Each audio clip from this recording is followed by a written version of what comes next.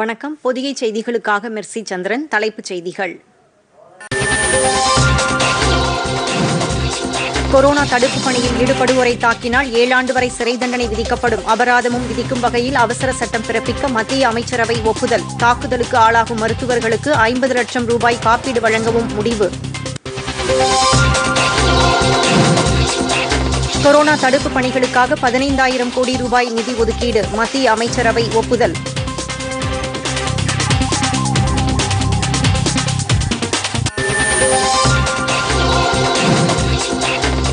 சுகாதாரமான வளர்ச்சியடைந்த பூமியை உருவாக்க அனைவரும் உறுதியேற்போம். சர்வதேச பூமி தினமான இன்று பிரதமர் நரேந்திர மோடி டுவிட்டரில் செய்தி.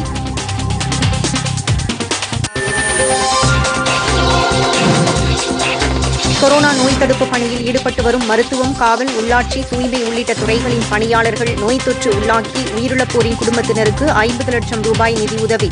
முதலமைச்சர் எடப்பாடி பழனிசாமி அறிவிப்பு.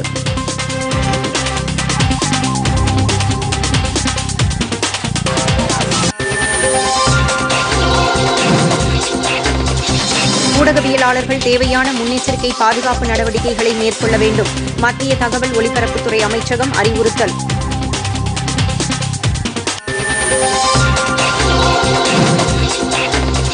கொரோனா தொற்று பரவல் காரணமாக கச்சா எண்ணெய் விலையில் கடும் சரிவு. வரும் ஜூன் மாதம் பேரல் $15.5 அளவிற்கு விலை குறைய வாய்ப்பு.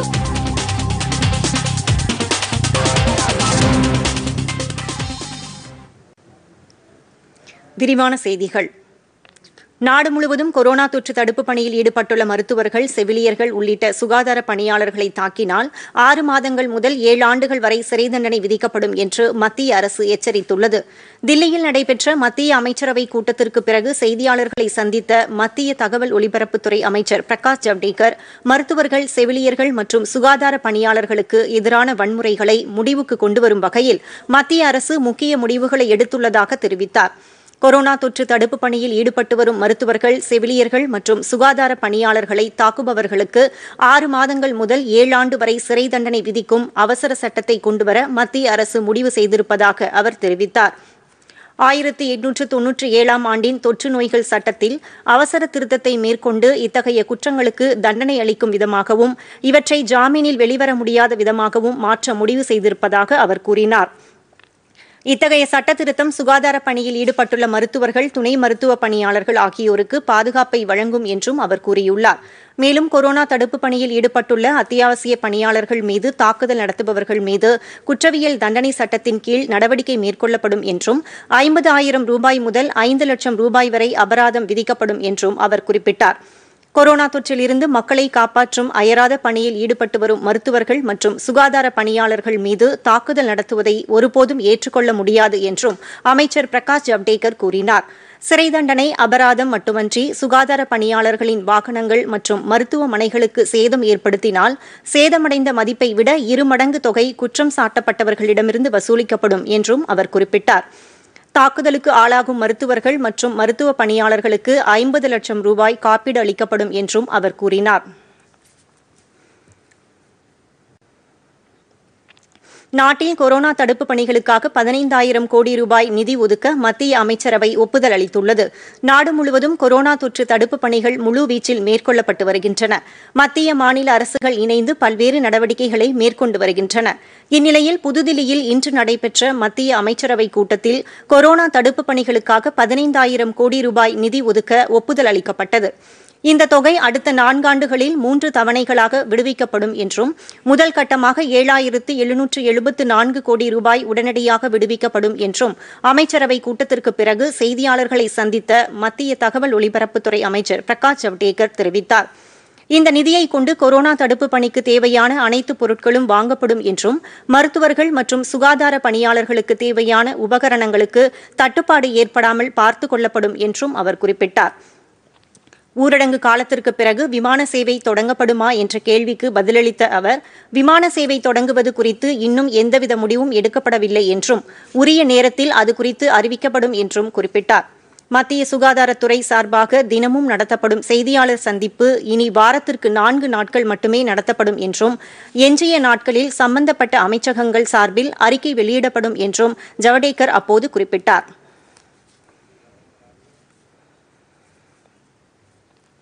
आयुष्मान भारत के जो योजना के जो पीएम जय योजना के जो 50 करोड़ से ज्यादा लोग लाभार्थी है, वो अगर दूसरी बीमारी कोविड नहीं है, नॉन कोविड बीमारी और नॉन पैनल्ड हॉस्पिटल में अगर अभी जाएंगे तो सरकारी अस्पताल के सर्टिफिकेट से उनका भी ट्रीटमेंट होगा और उसका पैसा नहीं लिया जाए.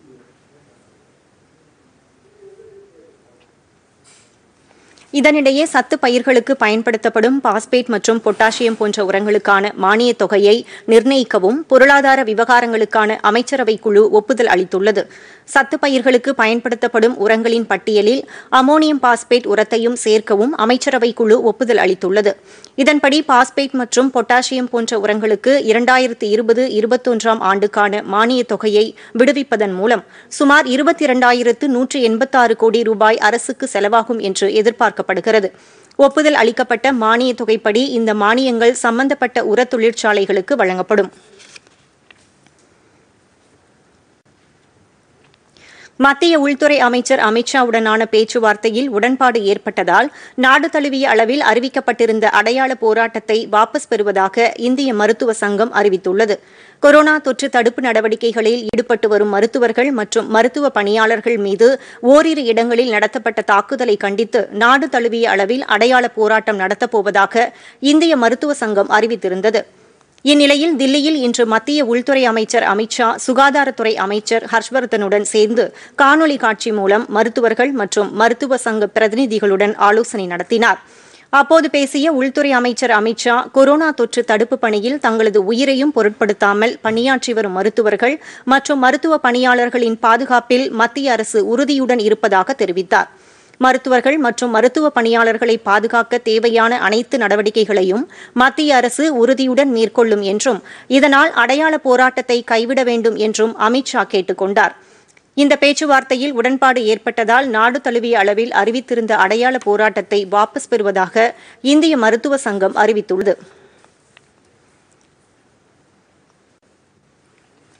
மத்திய பிரதேச மாநிலத்தில் சிவராஜ் சிங் சௌஹான் தலைமையிலான அரசில் நேற்று பதவியேற்ற 5 அமைச்சர்களுக்கும் முக்கிய இலாக்காக்கள் ஒதுக்கப்பட்டுள்ளன. மத்திய பிரதேசத்தில் முதலமைச்சர் சிவராஜ் சிங் சௌஹான் தலைமையிலான பிஜேபி அரசு கடந்த மார்ச் 23ஆம் தேதி பதவியேற்றது. இதன் பின்னர் கொரோனா தொற்று பிரச்சினையால் நாடு முழுவதும் ஊரடங்கு உத்தரவு பிறப்பிக்கப்பட்டது. இதனால் அப்போது அமைச்சர்கள் யாரும் பதவியேற்கவில்லை. இந்நிலையில் மத்திய பிரதேச அமைச்சரவையில் நேற்று 5 புதிய அமைச்சர்கள் பதவியேற்றுக் கொண்டனர். இந்த 5 புதிய அமைச்சர்களுக்கும் இன்று முக்கிய இலாக்காக்கள் ஒதுக்கப்பட்டன. புதிய அமைச்சராக பொறுப்பேற்றுக் கொண்ட நரோதம் மிஸ்ராவுக்கு மாநில உள்துறை மற்றும் சுகாதாரத்துறை ஒதுக்கப்பட்டுள்ளது. அமைச்சர் கமல் பட்டேலுக்கு வேளாண் துறையும் அமைச்சர் துளசி சிலாவத்துக்கு நீர்வளத்துறையும் ஒதுக்கப்பட்டுள்ளன. இதேபோல் அமைச்சர் கோவிந்த் சிங் ராஜ்புத்துக்கு உணவு பதப்படுத்துதல் துறையும் அமைச்சர் மீனா சிங்குக்கு பழங்குடியின நலத்துறையும் ஒதுக்கப்பட்டுள்ளன. இலாக்கா ஒதுக்கப்பட்ட இந்த 5 புதிய அமைச்சர்களுடன் முதலமைச்சர் சிவராஜ் சிங் சௌஹான் இன்று போபாலில் ஆலோசனை நடத்தினார்.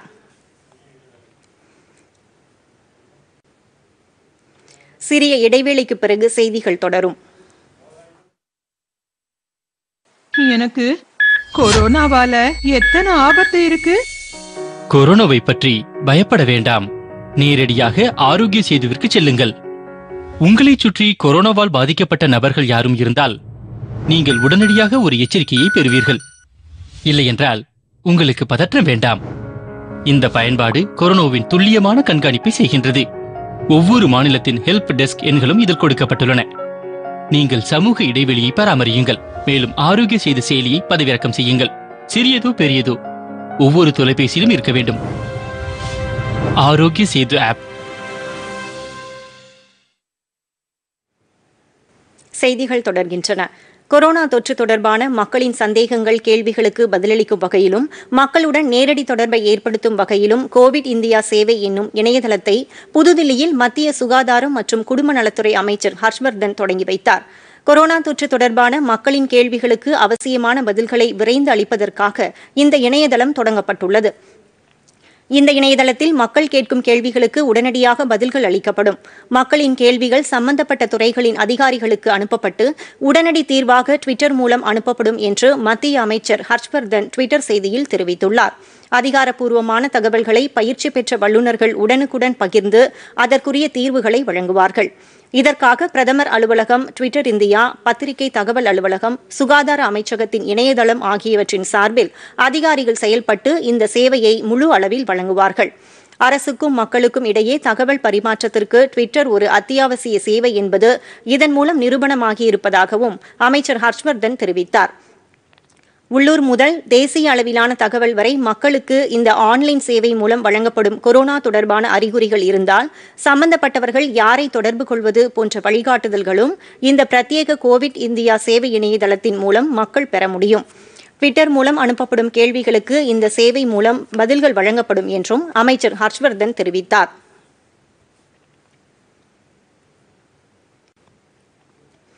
கொரோனா தொற்று பரவல் மற்றும் அறிகுறிகள் தொடர்பான உண்மையான தகவல்களை அறிந்து கொள்ள மத்திய அரசு அறிமுகப்படுத்தியுள்ள தொலைபேசி கணக்கெடுப்பு சேவையில் மக்கள் முழு அளவில் பங்கேற்க வேண்டும் என்று மத்திய சுகாதாரத்துறை அமைச்சகம் வலியுறுத்தியுள்ளது. நாடு முழுவதும் கொரோனா தொற்று தொடர்பான தகவல்களை பொதுமக்களின் வாயிலாக அறிந்து கொள்ள தேசிய தகவல் மையமான NIC மூலம் தொலைபேசி கணக்கெடுப்பு எண் ஒன்றை மத்திய அரசு அறிவித்துள்ளது. இதன் மூலம் 1921 என்ற எண்ணிலிருந்து கைபேசிக்கு வரும் அழைப்புகளில் பொதுமக்கள் கொரோனா பரவல் மற்றும் அறிகுறி தொடர்பான தகவல்களை பகிர்ந்து கொள்ளலாம். மத்திய அரசின் நம்பகத்தன்மையுடன் கூடிய கணக்கெடுப்பு என்பதால் இந்த எண்களில் இருந்து வரும் தொலைபேசி அழைப்புகளில் மக்கள் கவனத்துடன் உண்மையான தகவல்களை தெரிவிக்க வேண்டும் என்று மத்திய சுகாதாரத்துறை அமைச்சகம் கேட்டுக் கொண்டுள்ளது. இந்த கணக்கெடுப்பில் பொதுமக்கள் அதிக அளவில் பங்கேற்க வேண்டும் என்றும் கேட்டுக் கொள்ளப்பட்டுள்ளது. சுகாதார அமைச்சகம் அறிவித்துள்ள இந்த தொலைபேசி எண்ணை தவிர்த்து வேறு போலியான எண்களில் இதுபோன்ற அழைப்புகள் வந்தால் மக்கள் தவிர்க்க வேண்டும் என்றும் சுகாதார அமைச்சகம் கேட்டுக் கொண்டுள்ளது.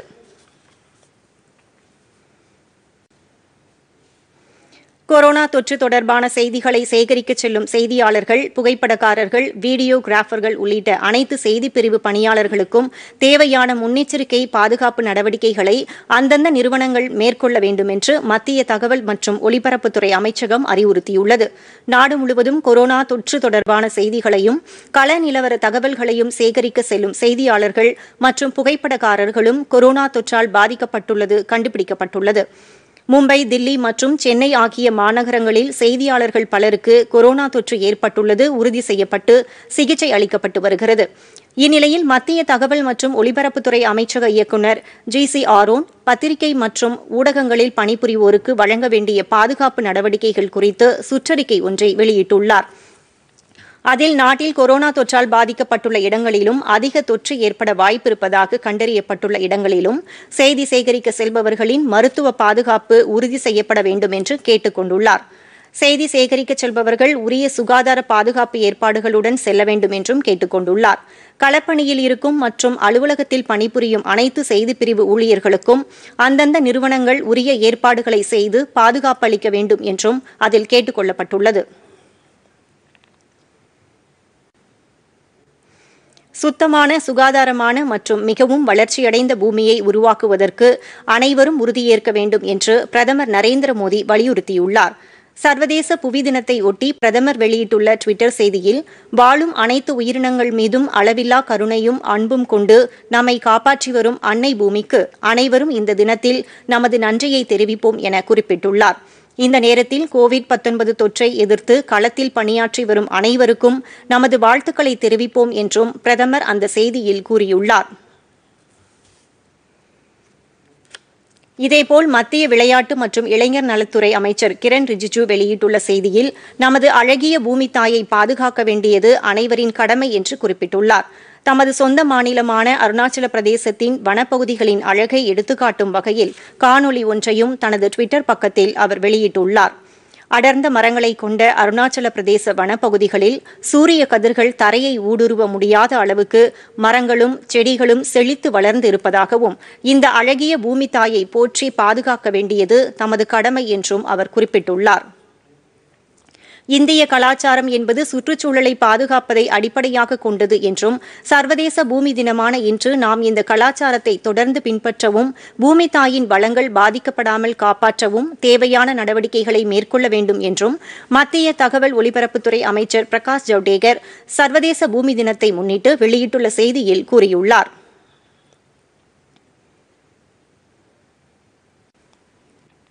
இந்தியாவில் கொரோனா தொற்றால் பாதிக்கப்பட்டவர்களின் எண்ணிக்கை 20,000-ஐ தாண்டியது. இதுவரை 20,471 பேர் இத்தொற்றால் பாதிக்கப்பட்ட நிலையில் 3,959 பேர் குணமடைந்து வீடு திரும்பியுள்ளனர். இந்தியாவில் இதுவரை 652 பேர் உயிரிழந்துள்ளனர்.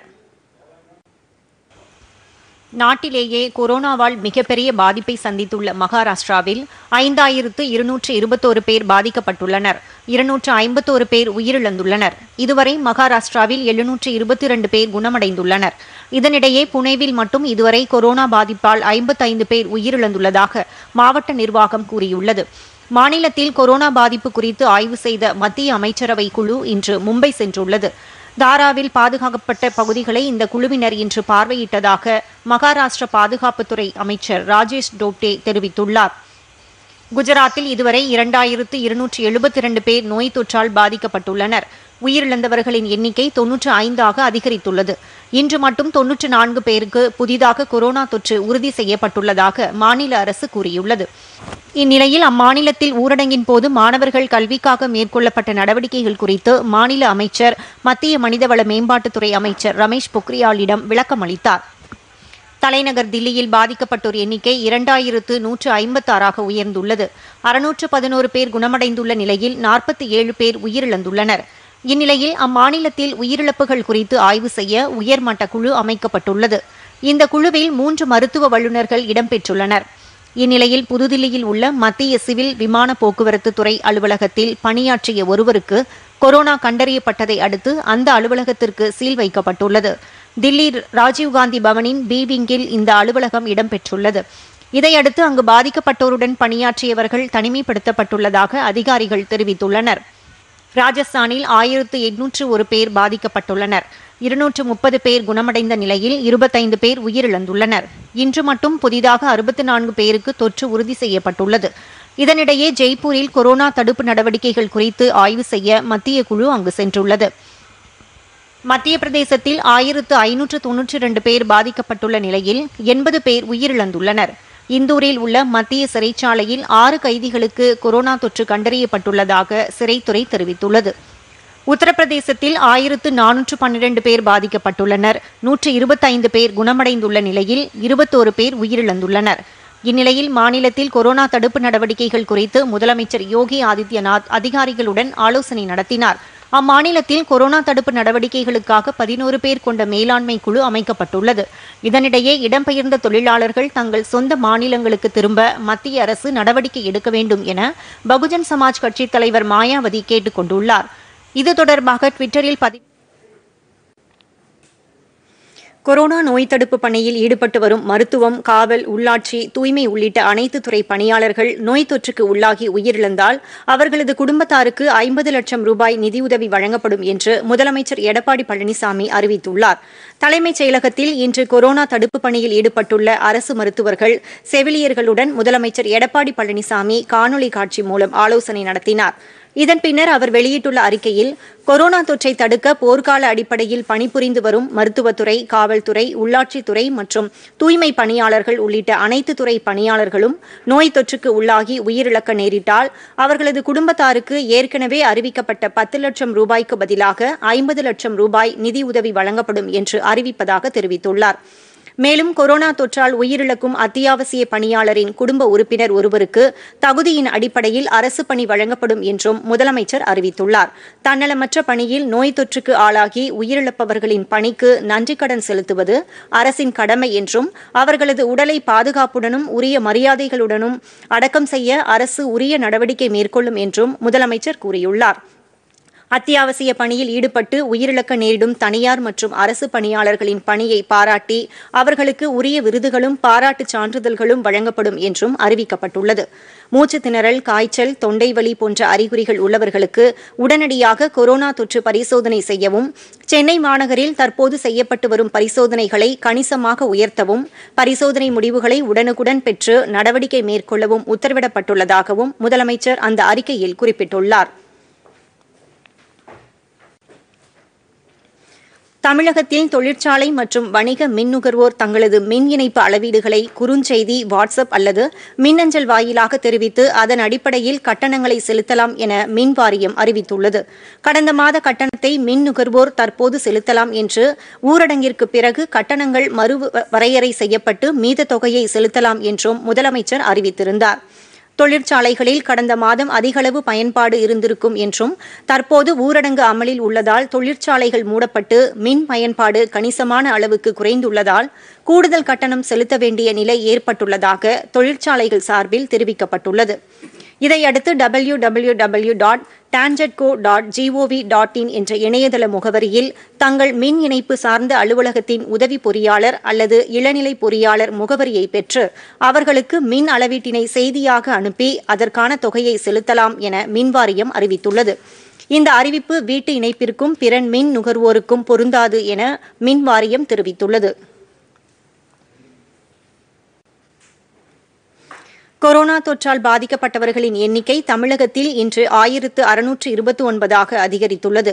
இன்று புதிதாக 33 பேருக்கு தொற்று பாதிப்பு இருப்பது கண்டறியப்பட்டுள்ளது.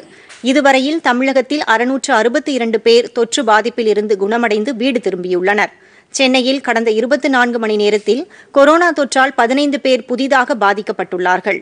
வீட்டில் தனிமைப்படுத்தப்பட்டுள்ளவர்களின் எண்ணிக்கை 23,760 உள்ளது. அரசு தனிமைப்படுத்துதல் முகாம்களில் 155 பேர் உள்ளனர். இன்றைய தேதியில் பரிசோதனைக்கு உட்படுத்தப்பட்டவர்கள் 5,978 பேர்.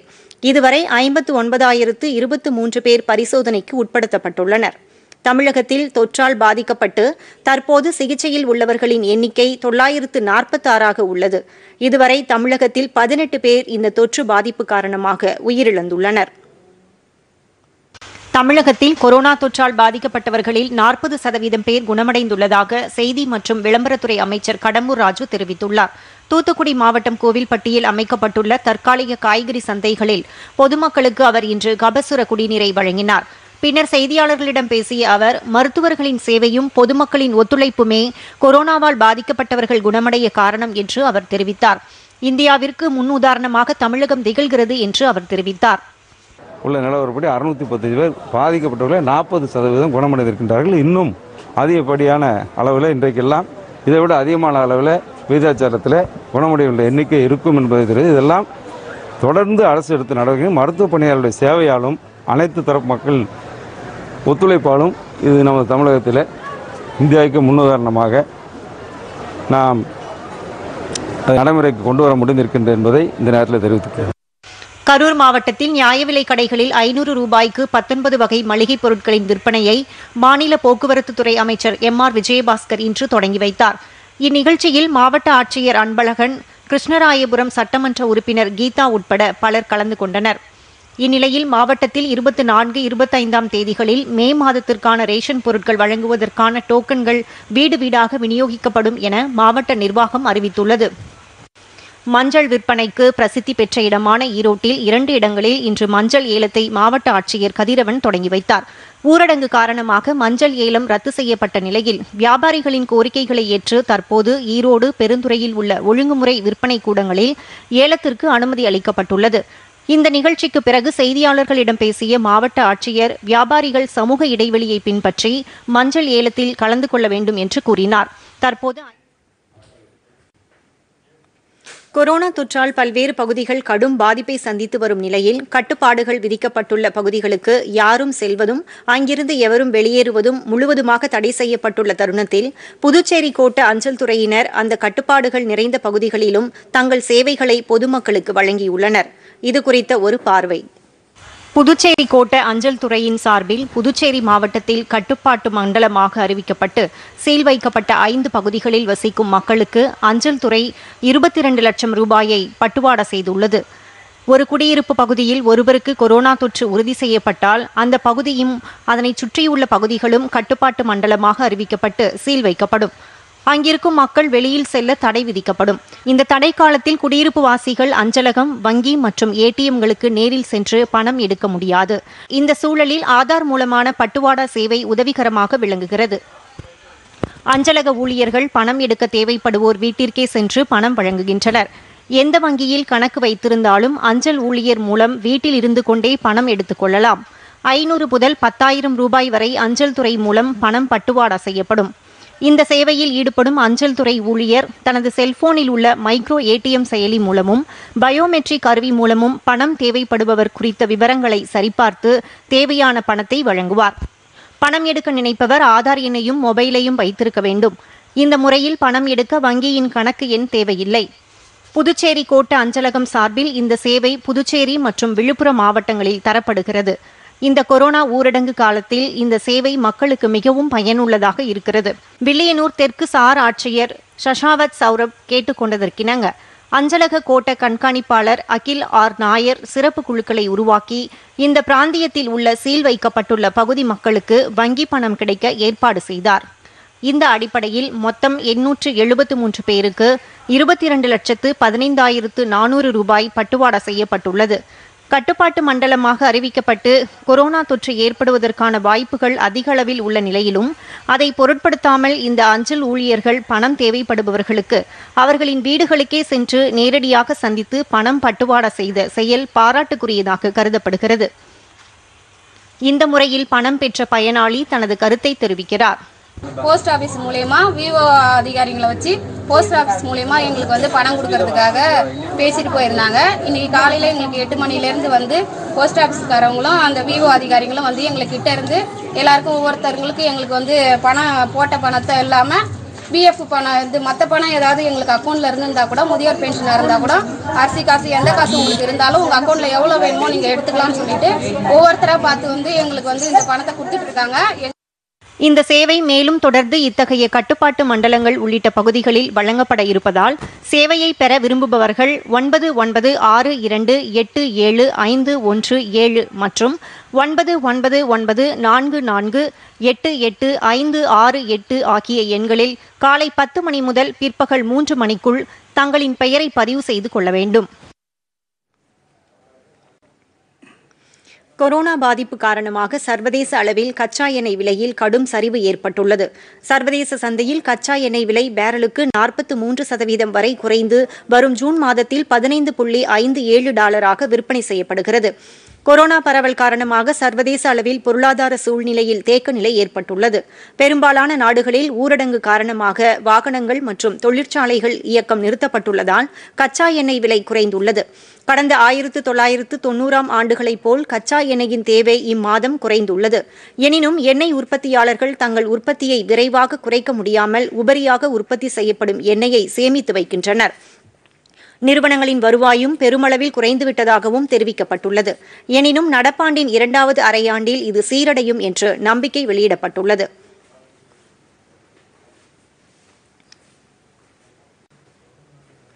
மீண்டும் தலைப்புச் செய்திகள்.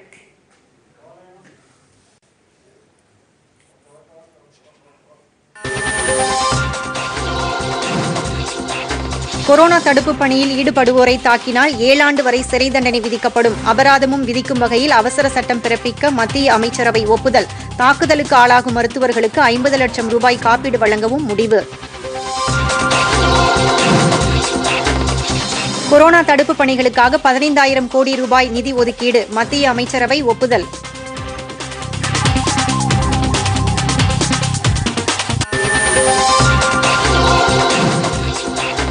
சுகாதாரமான வளர்ச்சியடைந்த பூமியை உருவாக்க அனைவரும் உறுதியேற்போம். சர்வதேச பூமி தினமான இன்று பிரதமர் நரேந்திர மோடி டுவிட்டரில் செய்தி.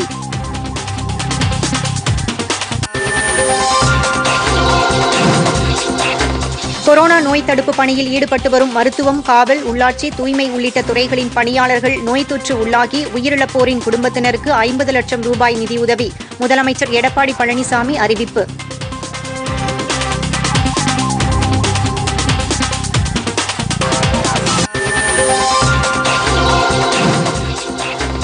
ஊடகவியலாளர்கள் தேவையான முன்னெச்சரிக்கை பாதுகாப்பு நடவடிக்கைகளை மேற்கொள்ள வேண்டும். மத்திய தகவல் ஒலிபரப்புத்துறை அமைச்சகம் அறிவுறுத்தல்.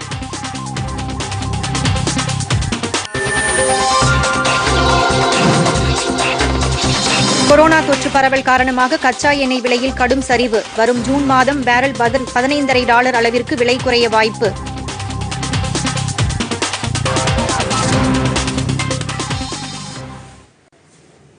இத்துடன் செய்திகள் நிறைவடைகின்றன. வணக்கம்.